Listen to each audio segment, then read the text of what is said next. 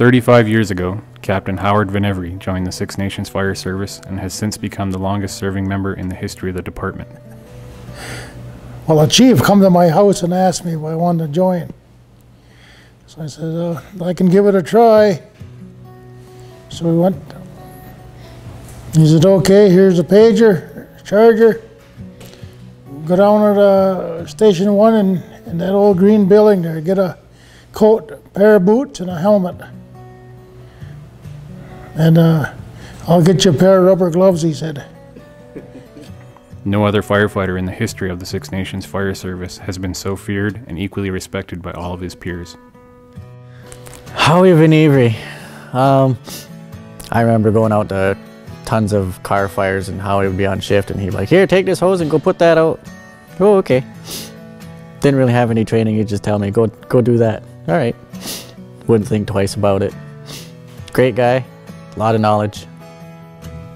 I knew Howard was a 35-year veteran. He definitely has that air of an authoritative figure when he speaks, especially in fire. You can see his mannerisms change because he knows exactly what he's talking about and he knows exactly what he means, and his 35 years of experience is hard to argue with, and you can't argue with it, so you might as well just listen.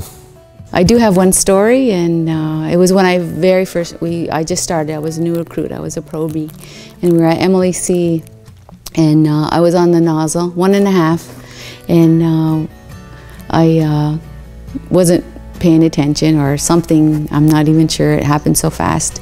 I was on the nozzle, and I opened it up, and I kind of lost my footing, and I fell on the ground and on my back, just like a little turtle. And I spun around once really fast, and Howard was right beside me, and he was training me, and he grabbed me by the scuff of the back of my bunker coat and whipped me up just as fast as I fell, and we both stood there and looked at each other, and we just started laughing. So that's part of the department, being a firefighter, is they always got your back. So I was on the department probably for about a year. Had a couple of car fires under my belt and responded to a car fire with Howie, and Howie was on scene. I was on the hose line, and I was putting the car fire out, and Howie took the nozzle away from me, and while he did it, he yelled at me saying, "You're supposed to put the fire out, not wash the car," and I walked away with my tail between my legs. Howard's the kind of captain I can go to ask questions. I know he's got the most experience, and he'll be truthful with me. I'll go to him to ask him, how did I do on this call? What could I have done better?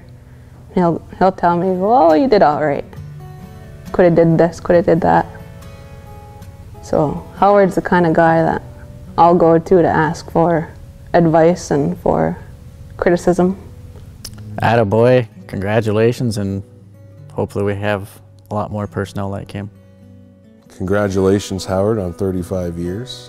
If I can only have half that career, I'll consider myself successful. I just want to congrats on Howie there, Captain Howie VanEvery, for his 35 years of service. Been on a long time, and it's been an honor working with you. Congratulations, Howard, for serving 35 years here. Glad to see that you're still here and helping all of us out.